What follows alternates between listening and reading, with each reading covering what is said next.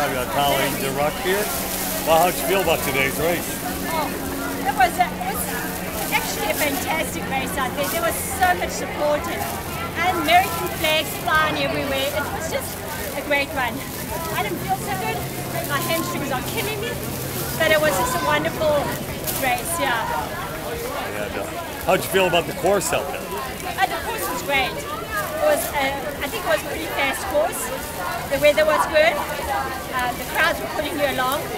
I think it was fantastic. It's just a wonderful, well-organized race. Now, did you like the slow start with the you guys went out? You know, that probably worked a lot of people's advantage.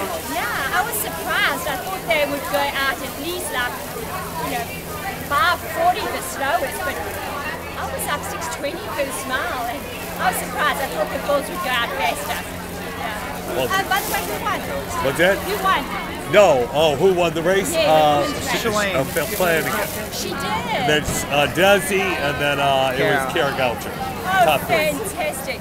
Was she named for in front? Yeah, she was about 20 seconds ahead. Okay. Yeah. And Bev held on because when I was coming through for the last lap, the announcer said Bev was leading at 25 Yeah, miles. Bev won the race. On the personal best time. Yeah, PR. Oh, fantastic. So it was Bev, Brian. And then it was Abby. Oh, Audie. great, Yeah. great. Oh, he said he was ready to go. Yeah. Yeah, wonderful. That is an awesome team.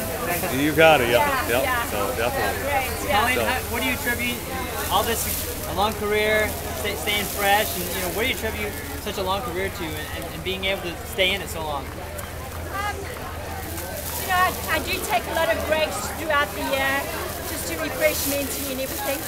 To have such a supportive husband and family and friends, and a lot of my friends are runners, and so coaching people, personal training clients, so just so involved in it and enjoying it. Now, if a young distance runner, maybe that just debuted this weekend, if you had to give her one piece of advice, what would you say to her? I would definitely do a little bit of cross training, not just running, but add strength training, yoga or Pilates or something, just to balance out the whole running thing. Now, what's your take on women's American distance running is getting on a new level right now? What would you attribute that to?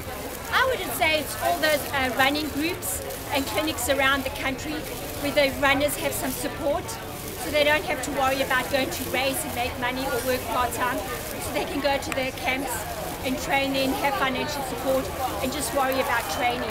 And once you're at the camps, you can get your massage and treatment and when you're injured, because that's a big part of it, to stay healthy.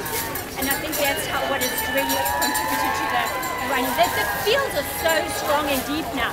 It's just amazing, and it's just great to see. What's next for you? I don't know. Hopefully run some cross country in February and see. Yeah. Well, congratulations. Oh, thanks. Thank you very much.